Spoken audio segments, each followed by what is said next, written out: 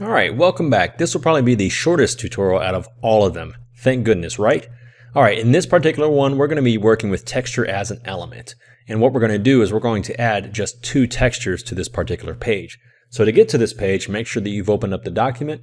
On the right panel, click on Pages, come down to page 7, double click it, and that'll bring you here. And just to show you, this is what we're going to be doing.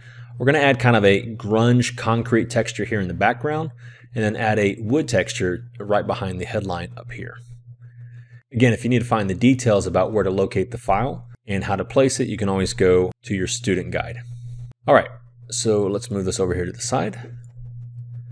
And I'm going to close out my pages over here. Let's go up to View, and I'm going to go ahead and change my view mode from Preview to Normal. And what I want to show you is, we talked about earlier, if you're going to be placing a graphic, you want to make sure to use the frame tool. Well, in this particular case, because again, you're going to get a lot of practice with this in an upcoming lesson, I went ahead and placed these for you. But notice how the tools that we're going to be using or placing our textures in, our boxes, this has that X as well as this one right here. So this means we're going to be applying a graphic with inside this frame. So let's start off with the big one in the background. So click on it. To place a graphic, you're going to go up to File, come down to Place, and then you'll want to choose the texture. So go into the folder that I gave you, and in this particular case, we're going to apply the concrete texture. So I'm going to select it and hit Open.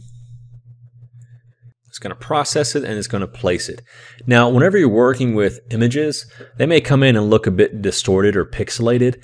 To help your document move a little bit faster, typically the default is to process them at a low resolution.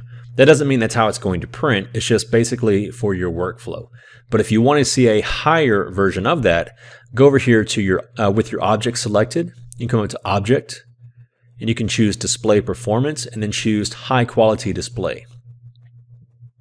And that'll tighten it up quite a bit.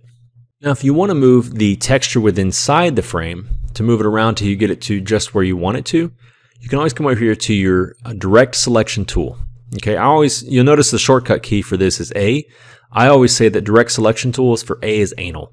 So if you need to get anal with something specific, you want to use this tool. In this particular case, I want to be a little bit more anal about how I move my texture within inside this frame, so I'm going to choose it.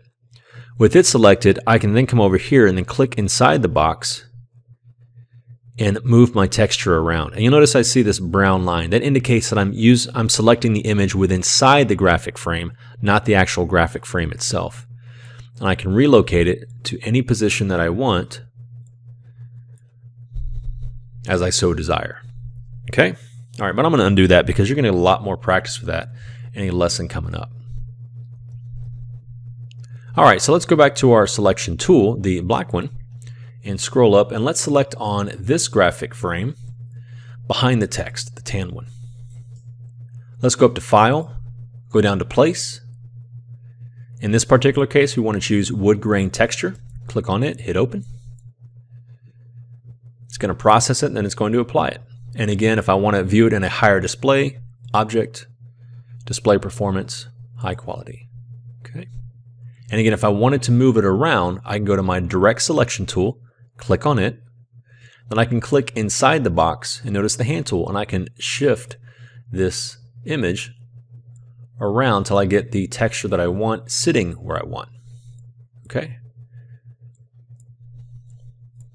And you can feel free to move it around inside there. I'm not going to count points off for that. Go ahead and play with it if you like.